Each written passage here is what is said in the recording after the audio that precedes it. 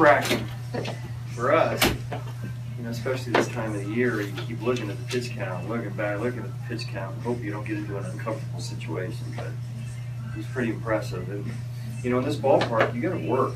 You got to work hard, especially when the wind's blowing out like that. You got to try to keep the ball down. Then all of a sudden, you know, you hit a home run, and now your adrenaline kind of goes away, and you know, you got tired real quickly. So, but impressive, especially against a team like this in a ballpark like this.